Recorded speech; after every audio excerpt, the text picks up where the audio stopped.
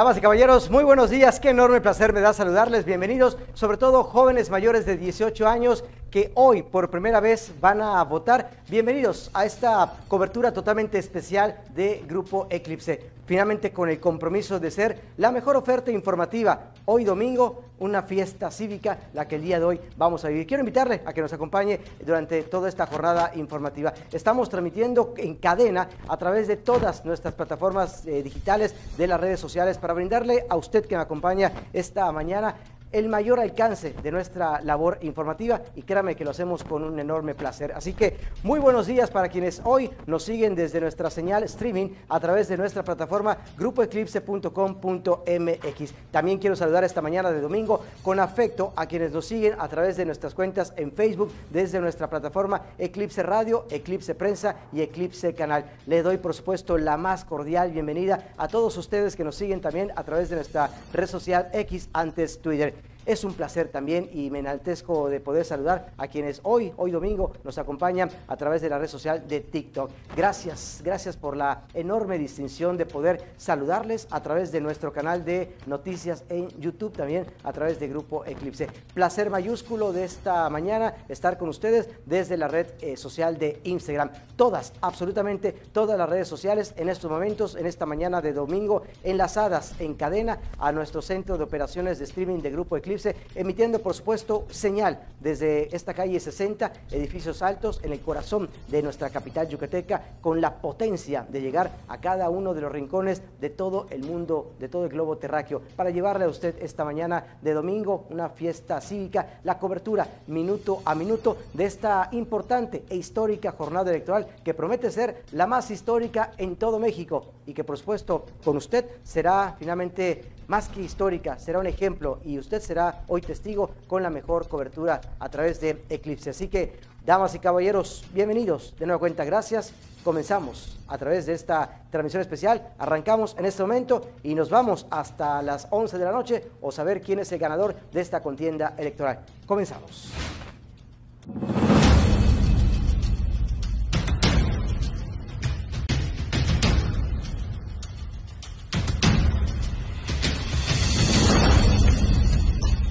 De nueva cuenta, muchas gracias, buenos días, qué placer mayúsculo tener esta enorme distinción de poderles saludar esta mañana de domingo. Ojalá y nos dé la oportunidad de estar con ustedes en esta transmisión. Por supuesto, sabemos que hay una gran oferta informativa, pero a través de Grupo Eclipse le llevaremos puntualmente, minuto a minuto, cada detalle de lo que va ocurriendo en este acontecer informativo. Ahora bien, ¿qué se elige el día de hoy? Creo que esa es la pregunta básica y con la cual vamos a comenzar esta mañana con esta cobertura informativa. Mire, tomando en cuenta que hoy domingo muchos jóvenes votarán por primera vez, hoy es la primera vez para estos chavos, considero el día de hoy relevante, importante platicarles qué es lo que vamos a elegir el día de hoy domingo, sobre todo para que los chavos lo sepan.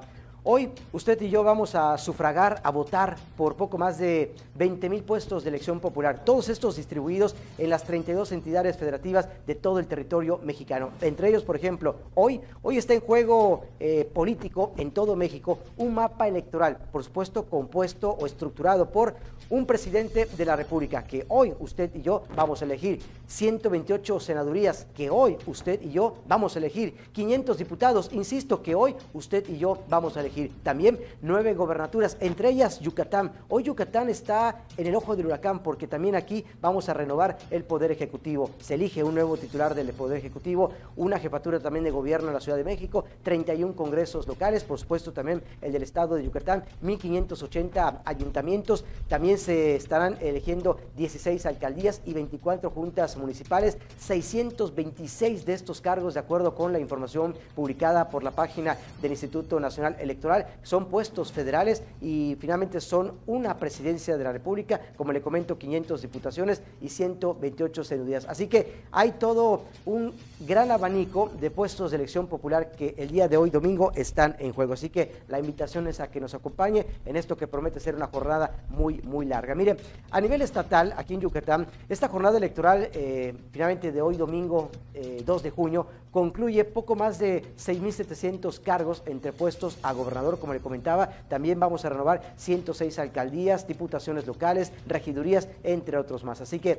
para conocer finalmente el detalle relevante de estos puestos puestos de elección popular. Creo que es muy importante que saber qué es lo que se está disputando en esta elección federal, tanto en lo local como en los federales o incluso por cada uno de los estados, que puede, por supuesto, usted consultar a través de nuestro portal de noticias grupoeclipse.com.mx. ¿Dónde votar? ¿Qué está pasando? Toda la información puede usted ingresar a este portal de noticias, donde por supuesto estamos también transmitiendo esta señal vía streaming de Grupo Eclipse desde ahora, por supuesto, hasta las 11 de la noche en esta jornada que promete ser histórica, insisto, para todo el territorio mexicano. Ahora bien, vamos a otros temas importantes que le quiero compartir esta mañana. Mientras usted me dé la oportunidad de estar con ustedes, nosotros aquí estaremos llevándole lo más importante del acontecer informativo. Más adelante haremos algunos enlaces con nuestros compañeros.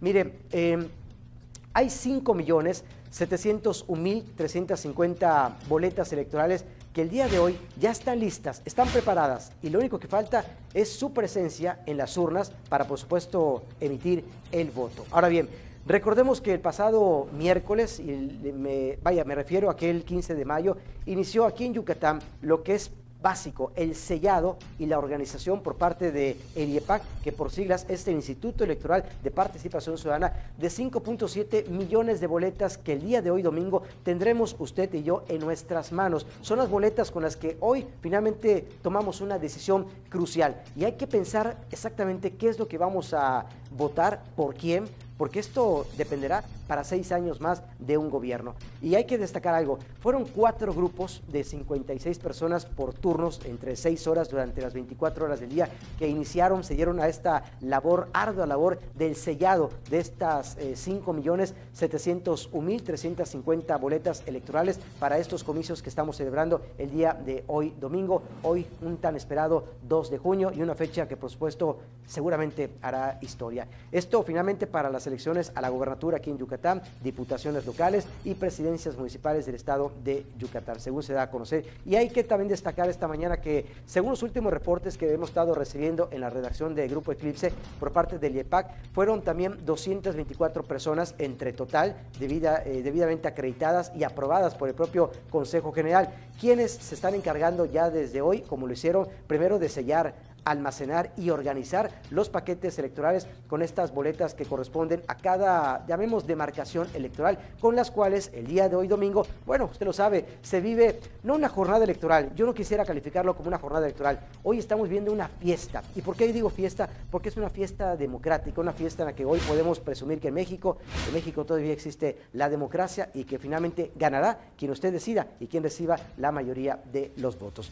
Bueno, vamos a pasar a otros temas esta mañana. Insisto, la invitación es a que se quede en sintonía a través de esta frecuencia vía streaming. Estaremos a lo largo de esta jornada informativa, haremos algunas pausas, pero por supuesto nos mantendremos siempre en contacto con usted a través de todas las redes sociales para llevarle los detalles minuto a minuto del acontecer informativo. Ahora bien, hoy domingo 2 de junio, fecha importante, quiero dirigirme también y de forma especial, amable y directa a ti, chavo, que me estás viendo el día de hoy desde tu celular, desde alguna computadora, hoy domingo, porque ustedes hoy tienen la gran oportunidad, enorme, titánica oportunidad de votar. Y esto será por primera vez, y tomar algo que es interpretado como una gran responsabilidad. Insisto, no se trata de sufragar, no se trata de votar por votar, se trata de asumirlo con una gran responsabilidad y decidir, sobre todo esto, decidir por quienes nos van a gobernar en los próximos años. Vamos a elegir para 3 años, por ejemplo, alcaldes,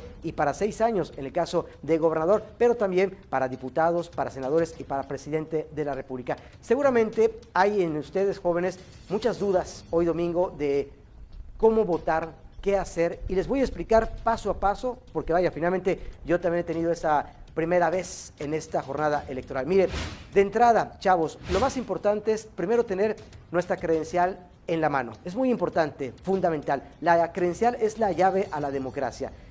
Paso a paso, el primer punto, como le comento, es llegar a la casilla, formarse, finalmente a la casilla que a uno le corresponde. Punto número 2, hay que entregar la credencial del Instituto Nacional Electoral a los funcionarios de casillas, estas personas que están sentadas en las mesas, quienes estarán de alguna forma pues confirmando que nosotros o nuestro nombre aparece en el padrón electoral, en la lista. El tercer punto, para de alguna forma irle desglosando, es que una vez que se ha encontrado nuestro nombre o que estamos en esta lista nominal, se entregarán nos van a entregar un par de boletas electorales. El cuarto punto, por así calificar, sería que los funcionarios nos van a indicar en qué mampara estas cajas donde vamos finalmente a encerrarnos para que sin que nadie vea podamos decidir por quién votar. El voto es secreto, es libre, nadie tiene por qué saber por quién vamos a votar. Quinto punto, vamos a marcar a nuestro candidato, al que usted quiera, al de preferencia, en cada una de estas boletas. Sexto punto, para finalmente ir concluyendo, vamos a doblar la boleta que nos pusieron en nuestras manos. Séptimo punto, salimos de esta mampara y depositamos la boleta ya cubierta en las urnas correspondientes. Siguiente paso, vamos a regresar por nuestra credencial de elector, importante no olvidarla, la cual estará marcada ya finalmente para identificar que hemos cumplido con esta obligación cívica de votar. Los funcionarios de casillas pondrán una tinta en nuestro dedo pulgar como una forma de identificar de que finalmente hemos sido parte de esta gran fiesta, de que hemos ya votado. Y entonces, listo, habrás ejercido tu derecho al voto. Y entonces serás un ciudadano responsable, comprometido, primerizo, pero finalmente con una gran vocación de civismo y de vivir esta gran fiesta democrática. Así que es paso a paso como se puede votar el día de hoy y la invitación es a que hagamos este momento que va a ser histórico, por supuesto un ejemplo y sobre todo para Yucatán. Recordemos que aquí en Yucatán tenemos una gran participación, aproximadamente un 7.6% de participación de votantes y esto nos pone a nivel nacional como un ejemplo y creo que hoy es una gran oportunidad para seguir siendo una punta de lanza sobre este ejercicio democrático. Vamos a otros temas esta mañana, insisto, mientras usted nos acompañe, nosotros seguimos en esta transmisión completamente en vivo y por supuesto con la pasión de informarle. Le quiero hacer una pregunta esta mañana. ¿Usted sabe cuáles son los estados que hasta el día de hoy, lamentablemente, tristemente, corren más peligro en esta jornada del día de hoy, 2024? Se lo voy a platicar. Mire, vamos a conocer un poco vamos a calificarlo como focos rojos, estados críticos del territorio mexicano en este mapa político. Los estados con mayor peligro, hasta el último reporte, finalmente ya de esta semana, según los últimos reportes de las autoridades, a la cabeza, lamentablemente asoma el primer estado que es nuestro vecino, Quintana Roo. En Quintana Roo, el dato numérico se lo quiero compartir, son 93% de actos de violencia. De ahí brincamos al estado de Guerrero, donde hay reportes de 83% de actos de violencia. De ahí le sigue, por ejemplo, si la memoria no me falla, asoma el estado de Tabasco, ahí el dato porcentual es también de un 85%. De ahí brincamos, según estaba yo viendo esta mañana, al estado de Zacatecas con el 79%. Ahora bien, recordemos que, por ejemplo, Zacatecas es un estado muy, muy complicado, y le voy a explicar por qué. El 97% de la gente que finalmente ahí vive, sobre todo en Fresnillo, se siente aterrorizada, se siente con miedo, se siente insegura. Zacatecas ha tenido 14 víctimas hasta el último recorte sobre actos de violencia, contando, por supuesto, candidatos asesinados, funcionarios, familiares e incluso integrantes de la fuerza de seguridad, es decir, policías municipales, policías estatales o hasta agentes federales. Este panorama, por supuesto, es crítico, es peligroso, pero finalmente hoy domingo las autoridades electorales no solo tienen la responsabilidad, la obligación de que esta sea una jornada electoral, sino que también sea algo de obligación que sea pacífica, con un clima de paz, de tranquilidad y que cada casilla de alguna forma pues insistir en que se puede votar con total libertad y seguridad. En el caso de Yucatán, yo le hago la invitación. Sabemos que vivimos en un estado pacífico, tranquilo, con un alto índice de seguridad, así que salgamos a votar desde muy temprana hora. La violencia es un tema, no para Yucatán, pero sí para otras partes de la República Mexicana, inédito en este proceso electoral, según los últimos reportes de las propias organizaciones. Y es que, por ejemplo, hablando de fuerzas políticas, el partido Morena hasta el día de hoy encabeza la lista de abanderados, de políticos, de dirigentes o incluso funcionarios que lamentablemente han sido asesinados, pero por ejemplo su líder de partido, Mario Delgado, ha incluso acusado a la propia oposición de pretender generar esta falsa percepción de violencia, que yo no le diría falsa. Yo sí creo que hoy estamos pisando un territorio mexicano con mucha violencia, con mucha inseguridad, pero vaya, 4 investigaciones recientes de alguna forma coinciden en que la violencia política electoral al día de hoy, domingo, ha escalado y no existen precedentes. Por ejemplo, hay una agrupación que se llama Data Cívica, que tiene datos numéricos muy importantes. Por ejemplo, ha documentado hasta hoy, domingo 2 de junio, 836 eventos de violencia criminal electoral. Y esto fue desde el 2018 hasta este año 2023, y ya de ahí brincamos a lo que es este 2024. Por ejemplo, también hay otra de nombre, me parece, que se llama Integralia Consultora, que también nos ha reportado 560 víctimas de violencia política desde septiembre del 2023. Hay otra también, otra empresa, se llama Causa en Común, que ha registrado 41 actos finalmente de violencia entre actores políticos, también candidatos o funcionarios asesinados tan solo en los últimos 11 meses. Así que recuerde que hoy domingo es una jornada en la que no debemos de pensar en la violencia, pensemos en la fiesta cívica, participemos en un clima de paz, tal como finalmente debemos de celebrar el poder elegir a nuestras próximas autoridades sin apasionarnos. Creo que es lo más importante, sin apasionarnos en la violencia, no romper relaciones familiares o incluso amistades por un tema electoral. Así que, insisto, la invitación es: salga, vote con respeto y con total libertad. Permítanme hacer una pausa comercial en esta transmisión completamente en vivo, vía streaming. Regresamos, acompáñenos, estamos durante toda esta jornada, hemos arrancado muy temprano y prometemos estar con ustedes hasta que finalmente se tenga resultados de esta contienda electoral. Pausa breve, volvemos con más en esta cobertura especial de Grupo Eclipse. Bienvenidos a esto que es el epicentro de las noticias. No puedo. Eclipse Noticias con Antonio García. Bienvenidos a esto que es el epicentro de las noticias. Hoy Yucatán está viviendo un momento histórico. La nueva presidencia digital presenta Eclipse Noticias con Antonio García.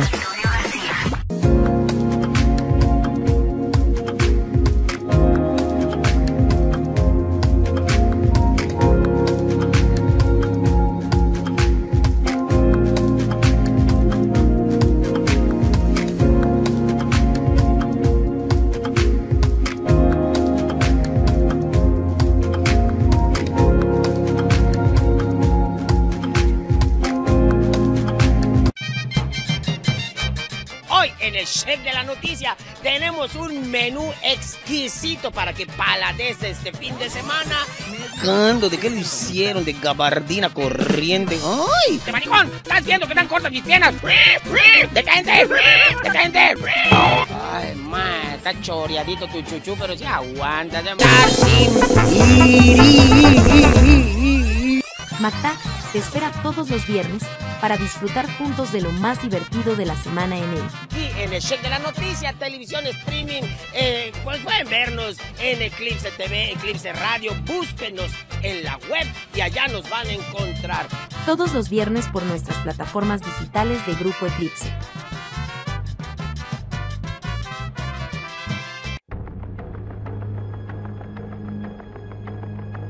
Lunes a viernes.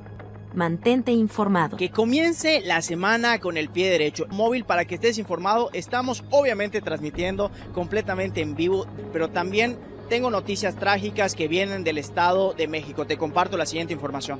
Mantente informado con los sucesos, hechos y aconteceres del Estado de Yucatán, México y el mundo. Abraham Cobian te mantiene informado de lunes a viernes en Eclipse Noticias, 10 de la mañana por todas nuestras plataformas digitales.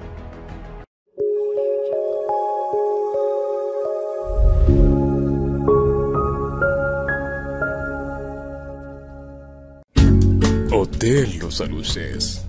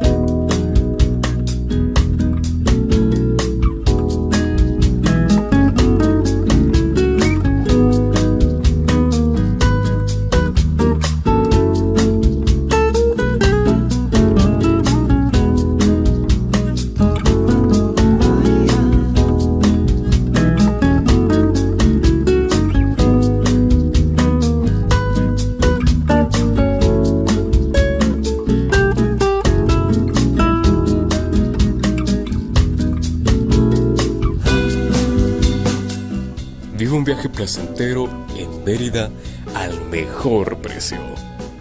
Diseñado para los que buscan tranquilidad, descanso y el máximo confort.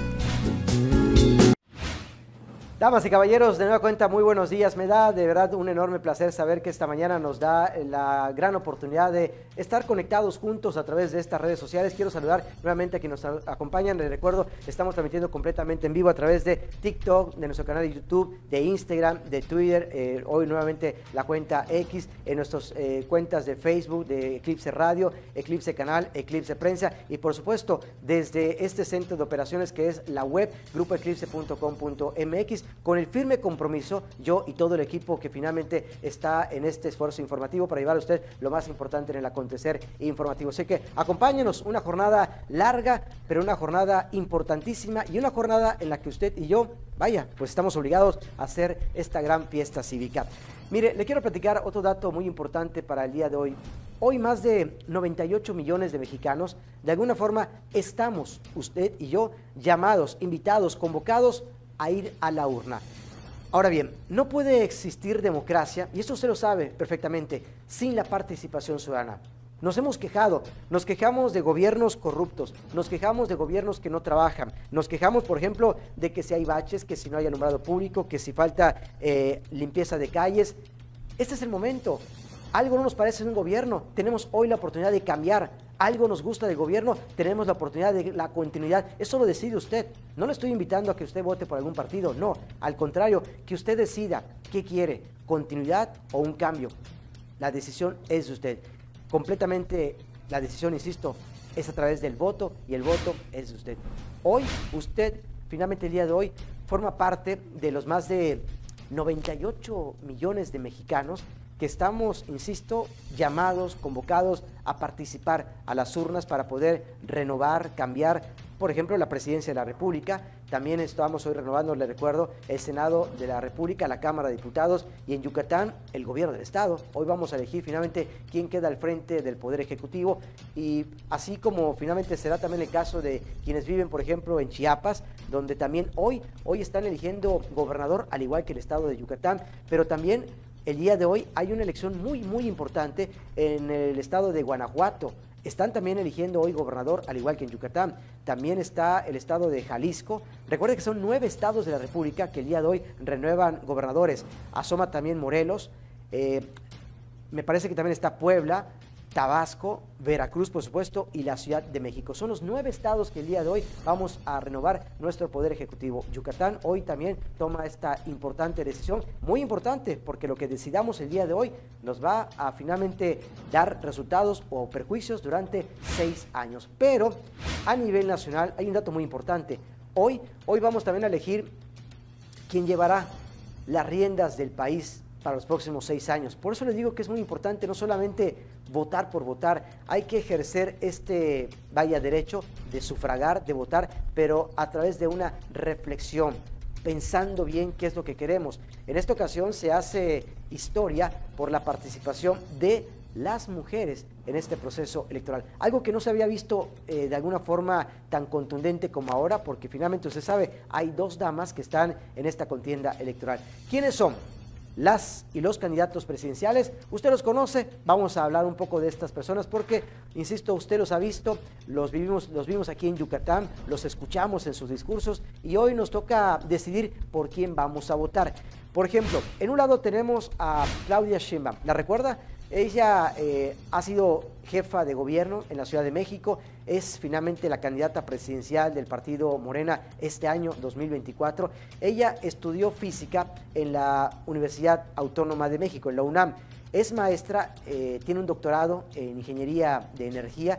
También leía yo que estuvo como fundadora del partido Morena y es también una digna defensora de la Cuarta Transformación. Es una incluso de las figuras más importantes de este movimiento político conocido como el partido Morena. Es una de las principales piezas claves para la contienda electoral de esta mañana rumbo a la presidencia de la República. El único caballero, Jorge Álvarez Maínez, finalmente este personaje político nació en Zacatecas, el 8 de julio de 1985. Maínez busca representar lo que Movimiento Ciudadano a la juventud de alguna forma pues tiene que ver frente a lo que ellos definen como la vieja política. Tiene 38 años de edad, ¿se imagina? Es un hombre muy joven, 38 años de edad. Relevó, usted recordará, por este escándalo político a Samuel García tras su retiro de la contienda presidencial. Es licenciado en Relaciones Internacionales y bueno, hoy es el único caballero que está en esta boleta electoral por la presidencia de la República. El tercer candidato que aparece en esta boleta se trata también de una dama, Xóchitl Gálvez. Ella representa a la Fuerza y Corazón por México. Vamos a platicar, su nombre completo es Berta Xóchitl Gálvez Ruiz. Ella nació, hoy leía y recordaba, en Hidalgo, en 1963, tiene 61 años, está casada y tiene 2 hijos. Es ingeniería en computación, es incluso egresada de la Facultad de Ingeniería también de la Universidad Nacional Autónoma de México, de la UNAM. Ella pertenece a este grupo parlamentario del Partido Acción Nacional y vaya, de alguna forma se acercó a la política a invitación del propio expresidente de México, Vicente Fox Quesada, quien, como le comento, la invitó a su gobierno y fue donde comenzó a saborear lo que es el tema de la política y de ahí se fue perfilando hasta lo que hoy finalmente la conocemos como una candidata a la presidencia de la República. Son los 3 candidatos, así que finalmente 2 mujeres, 1 hombre. La decisión está en sus manos a través de este voto que el día de hoy usted tiene la oportunidad de hacer en la casilla en la que vaya participando desde muy temprana hora. Ahora, otro tema también que le queremos platicar esta mañana, por supuesto agradeciéndole que siga en sintonía con nosotros, es el por qué votar. Y yo creo que esa es una pregunta muy importante porque muchos se preguntan, ¿es necesario, importante votar? ¿Tiene algún significado? ¿Por qué votar? Quiero aprovechar esta oportunidad que usted me da, sobre todo tener su atención desde su teléfono, desde su computadora, ahora que usted me está acompañando, para comentarle que nuestra participación, al hablar nuestra me refiero a la de usted y a la mía, en esta jornada electoral, no solamente es ir a votar por votar el día de hoy. Todo comenzó, recordemos, desde meses atrás, cuando finalmente comenzamos a conocer quiénes son los candidatos, las candidatas que, vaya, por propuestas traen con esta diferencia que finalmente hay entre ellas. Por ejemplo, no todos los países, y esto es algo que debemos de tener muy en cuenta, no todos los países tienen este derecho que hoy usted y yo vamos a celebrar, el derecho a votar.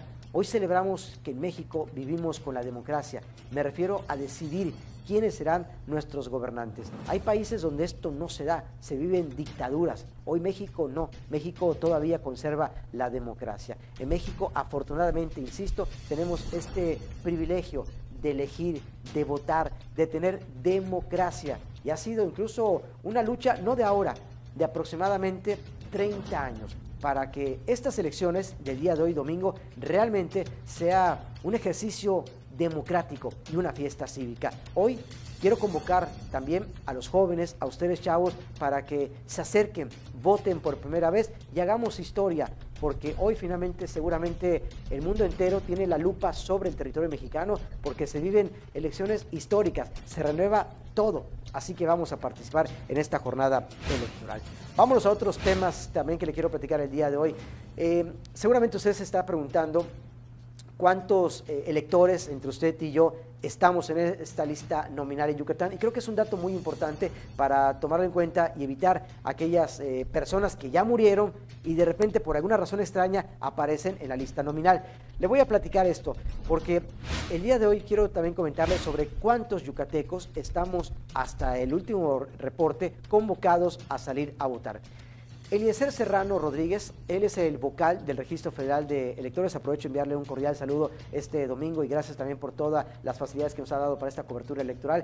En la recepción de este material nos platicaba que se trata de 1.950 cuadernillos impresos en 8 tantos que el día de hoy estarán llevando este balance de las votaciones. Estos cuadernillos contienen la lista de los nombres, el nombre de usted, el nombre mío, con fotografía del total de electores que integramos esta lista nominal aquí en el estado de Yucatán, integrada, insisto, por 1.766.072 electores. Ni uno más, ni uno menos. Le repito el dato, son más de 1.722.760.072 electores que hoy estamos invitados a poder participar. Este desglose entre estos, por supuesto, hombres y mujeres, está de la siguiente forma. Para que usted vea, el número mayor de votantes se va a dar entre las mujeres, y le voy a decir por qué. Hay 907,447 mujeres que el día de hoy van a votar, es decir, estamos hablando del 51.4%. 858,625 son hombres, lo que en datos porcentuales nos arroja 48.6%. ¿Esto qué quiere decir? Que hoy habrá una mayor participación de mujeres invitadas para poder votar. Al entrar finalmente en estos detalles sobre esta lista, las autoridades del Instituto Nacional Electoral nos han explicado que 461,457 registros electorales son de personas jóvenes que cuentan por lo menos con menos de los 30 años, lo que representa en un dato porcentual de 26.13% del total de electores, mientras que 330,955 con 60 años o más de edad, por lo que el dato arroja que es el sector de adultos mayores, que constituye el 18.74% de quienes sí podrán también votar el día de hoy aquí en el estado de Yucatán. Hay otro dato importantísimo: los jóvenes, los chavos, representan 461,457 jóvenes en total con menos de 30 años. Esto representa el 26.13%, es decir, 330,955 de 60 años o más, que representan el 18.74% de quienes el día de hoy estamos invitados a poder participar. Bueno, pues son parte de los datos numéricos que le puedo compartir esta mañana. Si me lo permite, quiero hacer de nueva cuenta una pausa comercial, no sin antes agradecerle que siga usted en sintonía a través de este esfuerzo informativo de esta mañana de domingo, celebrando esta jornada electoral, y yo agradeciendo que usted nos acompañe a través de TikTok, de Instagram, de nuestro canal de YouTube, de nuestra web grupoeclipse.com.mx, de la red social de Twitter y por supuesto en el Facebook a través de Eclipse Radio, Eclipse Prensa y Eclipse Canal. Es una pausa breve, volvemos con más en esta cobertura especial en este domingo de fiesta. Regresamos. Bienvenidos a esto que es el epicentro de las noticias. Eclipse Noticias con Antonio García. Bienvenidos a esto que es el epicentro de las noticias. Hoy Yucatán está viviendo un momento histórico. La nueva presidencia digital presenta Eclipse Noticias con Antonio García.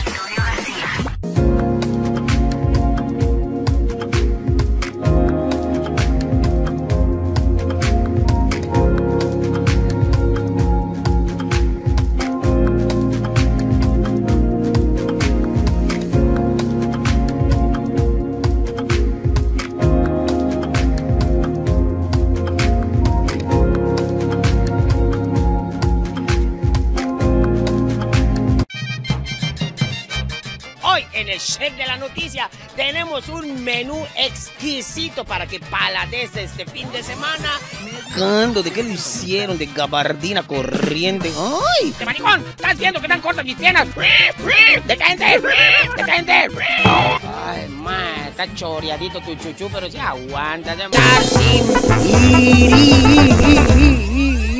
Magda te espera todos los viernes para disfrutar juntos de lo más divertido de la semana en él. Y en el Chef de la Noticia, televisión, streaming, pues pueden vernos en Eclipse TV, Eclipse Radio, búsquenos en la web y allá nos van a encontrar. Todos los viernes por nuestras plataformas digitales de Grupo Eclipse.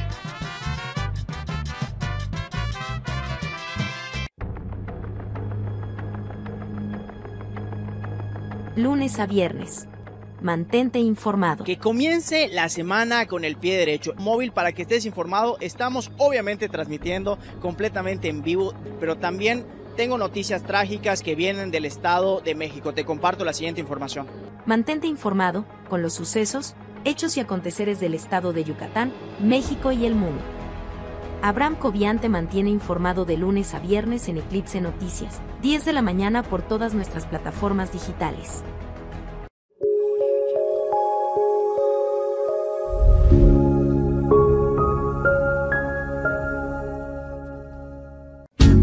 Hotel Los Aluces.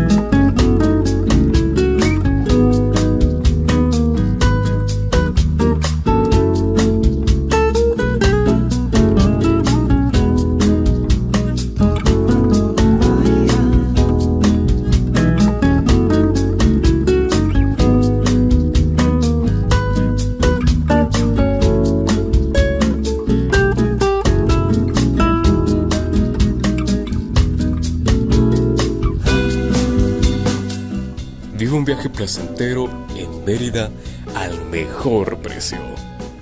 Diseñado para los que buscan tranquilidad, descanso y el máximo confort. Gracias de nueva cuenta, muchas gracias por seguir esta mañana de domingo en sintonía a través de este espacio informativo. Buen provecho si ya inició el desayuno, ya compró su torta de cochinita o sus tacos. Buen provecho, gracias por darnos la oportunidad de acompañarles esta mañana. Oiga, hace un momento recibimos una llamada telefónica en la redacción aquí de Grupo Eclipse, donde nos estaban preguntando a algunos ciudadanos cómo ubicar la casilla. Es muy importante, hay alguna tal vez confusión de cómo ubicar la casilla. Mire, le voy a compartir lo que nos ha comentado la autoridad electoral. Es muy importante que usted sepa que el Instituto Nacional Electoral, el INE, tiene ya habilitado un sitio de internet en el que usted puede de alguna forma localizar la casilla en la que usted puede ejercer su derecho al voto. Le voy a compartir, cuál es la forma de ingresar a través de una computadora o en su teléfono celular. Ya está usted listo ahí en casa, apunte por favor, y si todavía no lo puede apuntar, nos hace una llamada telefónica y con mucho gusto le volvemos a compartir, o escríbanos y se lo vuelvo a compartir. Es www.ubicatucasilla.ine.mx, todo en minúscula, le repito, www.ubicatucasilla.ine.mx. Ahí usted puede encontrar la forma para poder finalmente ubicar su casilla. Si llegara a tener alguna otra dificultad, con mucho gusto escríbanos, háganos una llamada telefónica y de la mano le vamos asesorando para que no pueda usted dejar de participar en esta gran fiesta cívica. Por ejemplo, para ubicar la casilla es importante también tener en cuenta que su credencial de elector, su credencial del INE debe estar vigente. Se lo hemos recordado durante todas estas semanas, últimas semanas, de que estaba ya por vencer la fecha para recoger la credencial. En la parte frontal de su credencial ubicada, finalmente ahí está el apartado de la sección e ingresa usted el número al sitio web que le he comentado y que el INE ha habilitado. No olvide también seleccionar la entidad de la residencia.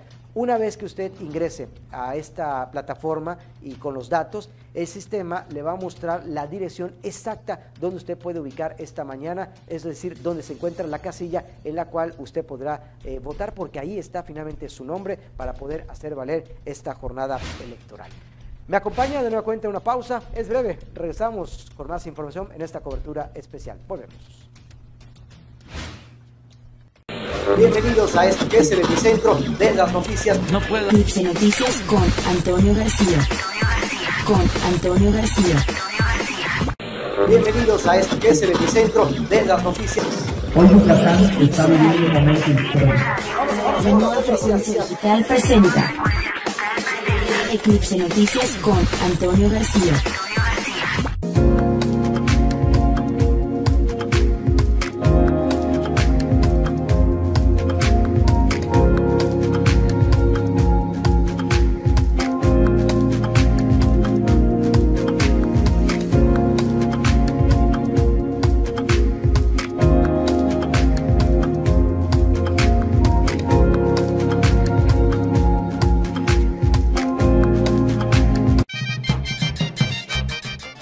Chef de la noticia, tenemos un menú exquisito para que paladees este fin de semana. ¿De qué lo hicieron? De gabardina corriente. ¡Ay! ¡De maricón! ¿Estás viendo que están cortas mis piernas? ¡Detente! ¡Detente! Ay, man, está choreadito tu chuchu, pero sí aguanta. Macta te espera todos los viernes para disfrutar juntos de lo más divertido de la semana en él. Y en el Chef de la Noticia, televisión streaming, pues pueden vernos en Eclipse TV, Eclipse Radio, búsquenos en la web y allá nos van a encontrar. Todos los viernes por nuestras plataformas digitales de Grupo Eclipse.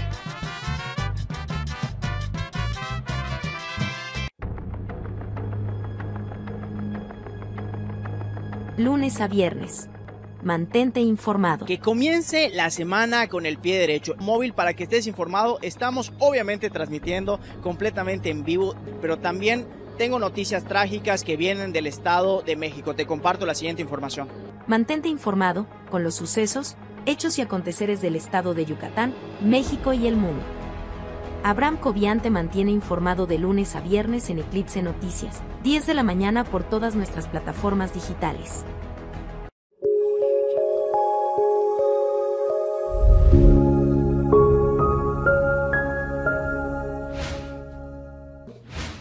Ya estamos de regreso, muy amables, gracias por darnos la enorme distinción de mantenerse informados a través de estas plataformas digitales de Grupo Eclipse. Quiero invitarla a que no se despegue, manténgase pendiente de todas las redes sociales de Grupo Eclipse. Le vamos a llevar una cobertura totalmente, puntualmente, minuto a minuto, no solamente lo que ocurre en Yucatán, sino en todo, finalmente, el país, en toda la República Mexicana, para conocer los escenarios de esta jornada. Recordemos que es una jornada electoral federal, pero también estatal, porque vamos a renovar finalmente cargos electorales federales y también estatales. A través de estas cuentas vamos a comenzar a emitir cortes informativos para llevarle lo más importante del acontecer informativo, y si la información así lo amerita, yo de nueva cuenta regreso para platicarle detalle a detalle lo que ha estado aconteciendo en esta jornada dominical, en una jornada de fiesta. Así que celebremos.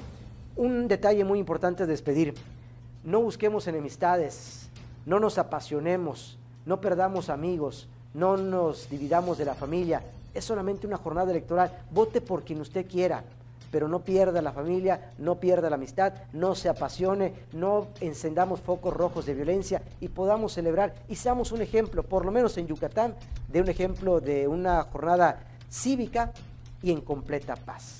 Soy Antonio García y a nombre de todo el equipo informativo de Grupo Eclipse, gracias por acompañarnos en esta transmisión especial. Agradezco en los controles, está por supuesto todo el equipo y llevando a cabo esta cobertura especial para usted. Hacemos una pausa, nos quedamos con usted, si la información lo amerita, regresamos en una cobertura minuto a minuto durante todo este domingo hasta saber finalmente quién es el ganador de la contienda electoral. Que de antemano yo espero que el ganador seamos nosotros por una ejemplar participación cívica.